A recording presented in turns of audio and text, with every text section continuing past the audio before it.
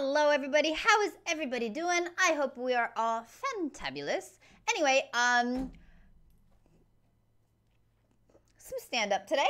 Paul, I heard this a bunch of times too. Paul Chowdhry. It's just kind of one of those things that I would say Chowdhry, but that ain't it. Paul Chowdhry. We're going with that. Anyway, pretty extreme. A short little clip. This guy's beard has grown a lot, especially the stash area, like the end of the stash area, since I saw him on Taskmaster, which was just recently, a couple days ago, finished season 3. Boy, was he bad in it. God. Just a mess. But anyway, out of all, every season's gonna always have that one person that's just the worst. And in his season, it was him.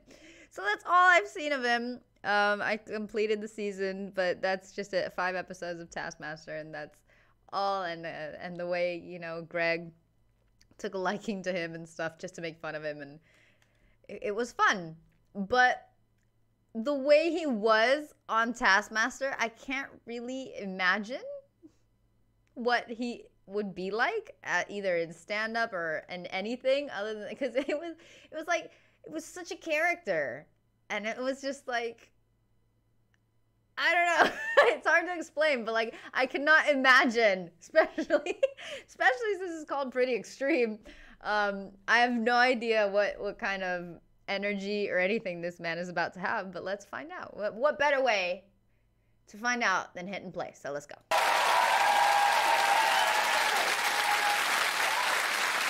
Say your name.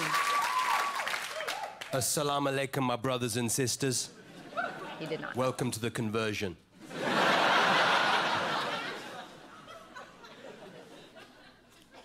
Just grow a bit of a beard. You got a nice beard there. Dave, how long did that beard take you to grow, man? 9 years. I grew this on the walk up. We're hairy people, innit? Have a look at her. She's pretty fit. I've got that kind of, like, straight out of Syria look. I've got that one-way ticket look. Doesn't help, though, because I get a call from my agent the other day. Hi, Paul. Newsnight have called up. They want to talk to you about what it's like being a Muslim. Yeah, I'm not Muslim. No, but they want to talk to you about what it's like growing up being a Muslim.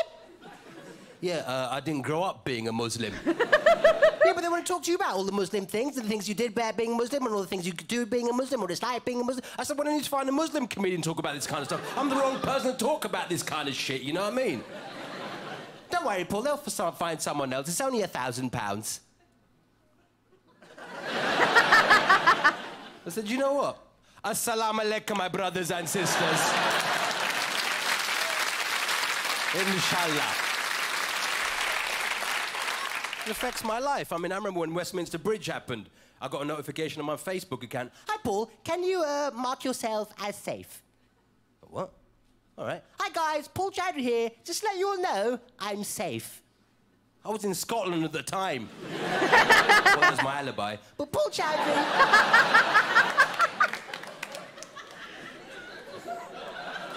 Guess what? I got 3 likes.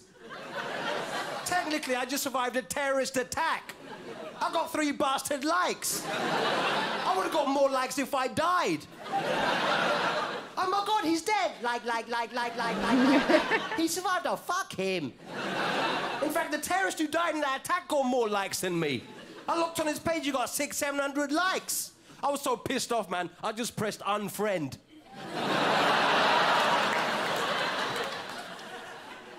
That's the problem. This is affecting my life. I remember, like ISIS, they claim everything now, innit?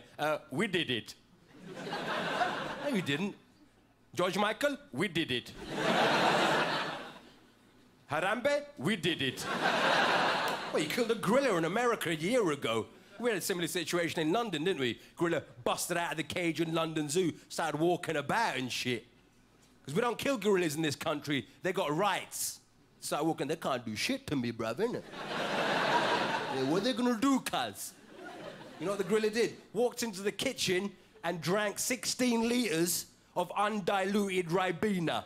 I've have no idea what that That is. is some gangster shit right there. You ever tried to drink a glass of undiluted Ribena? That will finish you off straight.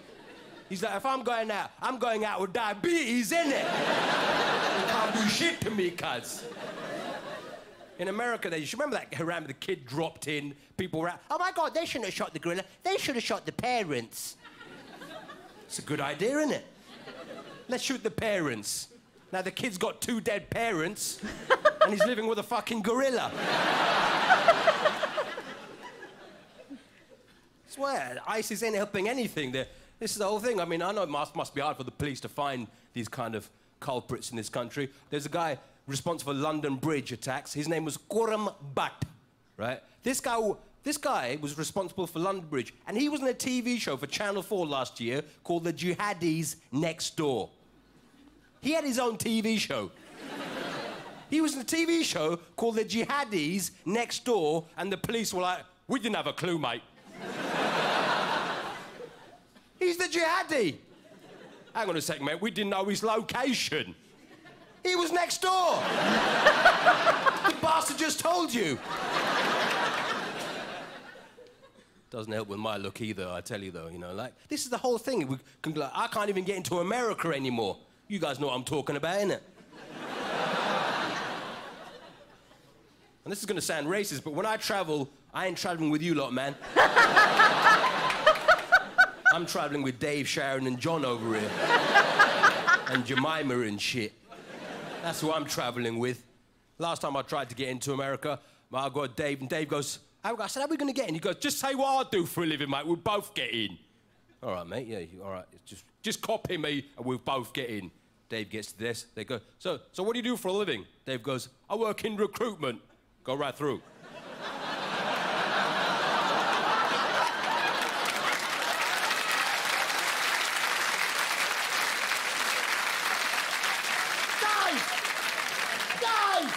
You prick! You've been a great crowd. Thanks for your time. Cheers. What pressure, man, for a comedian to have like 5 minutes to make just a crowd laugh as much as they can, because that's obviously the goal. I feel like just pressure. I don't like pressure. I work horribly under pressure, actually. I constantly get made fun of because I work really badly under pressure. Like, my boyfriend always says that it usually comes up in video games because there's not a lot of, you know, situations where pressure is a factor. But when we're playing just any kind of game and stuff, he always says, all you have to do is hold the joystick 3 seconds, breathe in, breathe out, and we'll win. And I find a way to mess it up because it's too much pressure. Every time he's always like, all you had to do was breathe in and you fucking sneezed or something, you know? Like, how did you not get that right? And that's basically, yeah, that's me. It's just, I hate being pressured, man. And I hate being rushed. I have a brother that all he does is rush me all day. Rush, man. Oh, it frustrates me, and it makes me do things. And also, it doesn't matter. Like, he rushes me to get to work or whatever, and I'm always the first one there, even though I'm the one that lives furthest away. But he rushes me all the freaking time, and sometimes he'll rush me, and, like, what if I'm driving from point A to point B, and you rush me,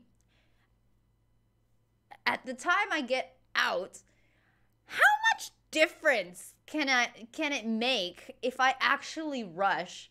If I'm gonna still have all the same red lights, all the same intersections, all the same, like there's speed limits, people, like everything the same, but I'm rushed. I'm in a bad mood. I'm rushed. And when you drive rushed, you make risky calls.